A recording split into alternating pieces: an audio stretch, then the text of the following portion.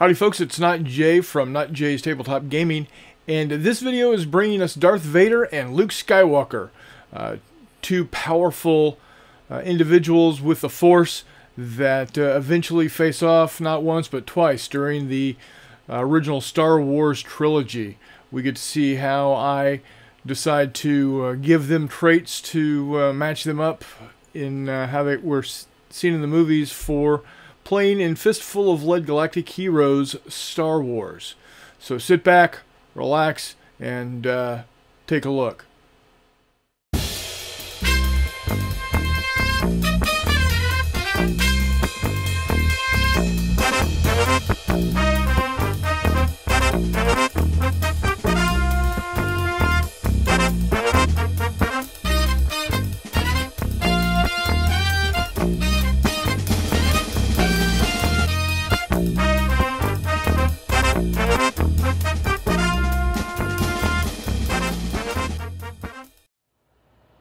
Here's my first Darth Vader miniature. This is the miniature that came in the starter box for Fantasy Flight Games Star Wars Legion. Pretty good model overall. He's the first all-black, mostly black miniature that I've ever painted. I think it turned out pretty good. I think I did a good job with the buttons on his chest plate and on the belt. And I think I got those red eyes just right.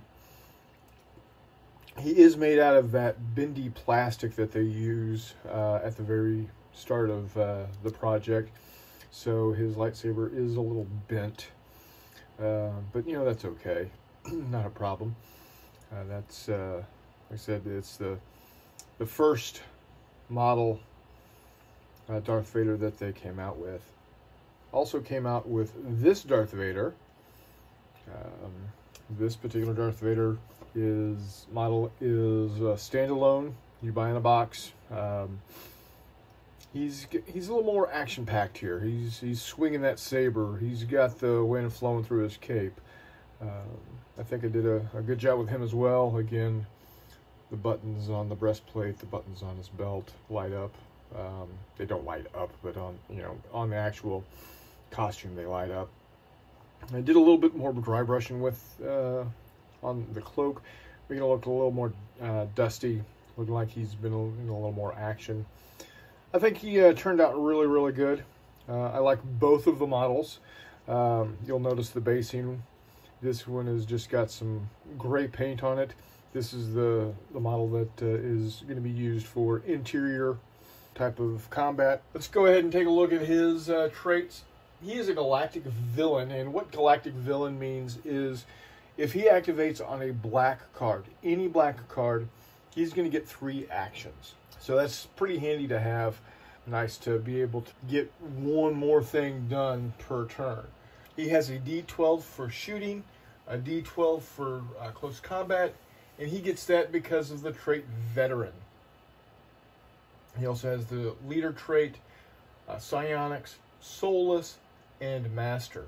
So we know with leader that gives him a +1 to all die rolls to make a recover from shaken or wounded with any model from his crew within 12 inches and in line of sight. Veteran, of course, gives him the ability to roll a d12 for all rolls, everything, attack, damage, recovery, doesn't matter. If he's rolling dice, he's rolling a d12. Psionics allows him to harness the power of the universe. What that means is it's the non-IP infringing way of saying he can use the Force. Some of the actions he can take by using psionics is deflect. If fired at and hit, he rolls to see if the shot is returned to the shooter on a 5+ on that d12. On that 5+, it is considered a hit back on the shooter and will take damage as appropriate. And this is on all shots that hit from within 12 inches. He can also do leap. That adds a plus D10 inches to any jump that he makes. So that's pretty handy. And then only dark side characters can use this one. It's called Crush. He makes a mental attack with a short range of 6 inches, a long range of 12 inches on any target in line of sight, ignoring armor and cover. If he rolls the 5 or the 8 at range, he has hit his opponent with this mental attack, and they take damage, up to and including being put out of action. So pretty nasty there. He is soulless, which means he's never going to take shock markers, but anyone shooting at him does get a +1 to hit. It's pretty handy. He doesn't take the effects of any shaken, so he's never down in close combat. He's never down if he does have to shoot, just because he has some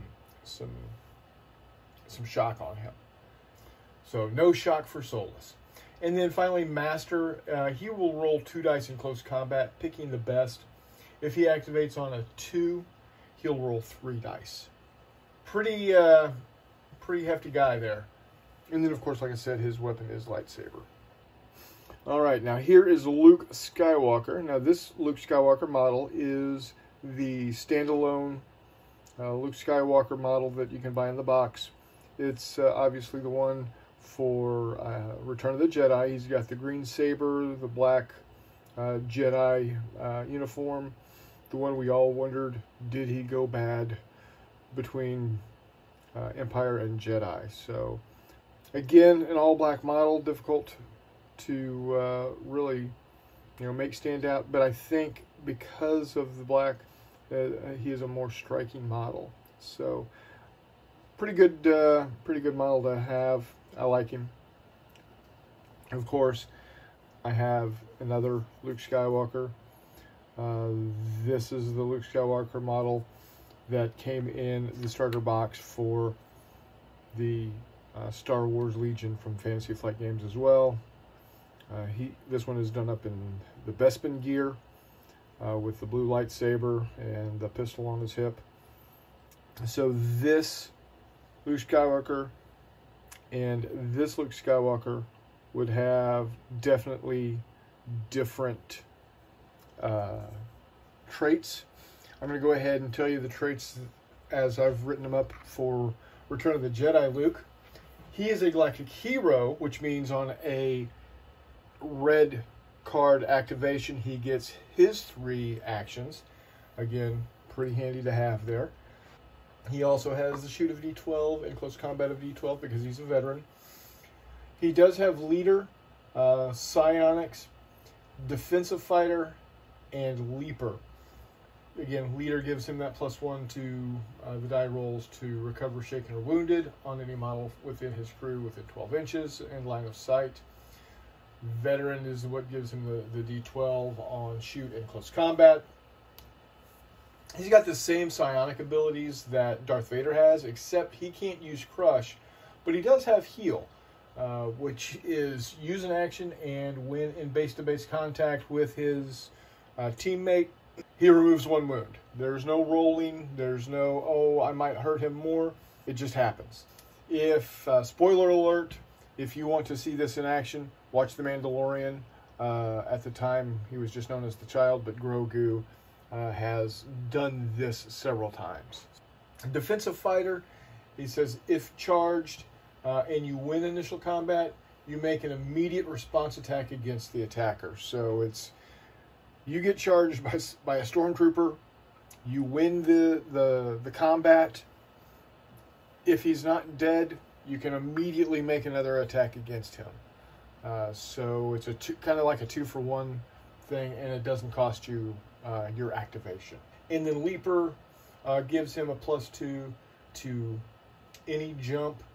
So that on top of Leap can give him up to 14 inches of additional movement by jumping. So the things I would change between Return of the Jedi Luke and the Empire Strikes Back Luke is I would take Veteran away, just because I don't think he is quite in tune with himself just yet as a Jedi Knight. I might limit his psionic ability to only being able to have a shorter list of things he can take. He'd definitely still be able to leap, but I don't think he would have heal. And I think deflect would become a +8 for him instead of a +5. Defensive fighter would be taken away also. So those are the changes I would make with Luke from Empire Strikes Back compared to Return of the Jedi. All in all, I think they're pretty good models. I enjoyed painting them. Quite quick to paint up on both of them. Or on all of them. There's not a lot of color variation with them, but I think they did turn out really well.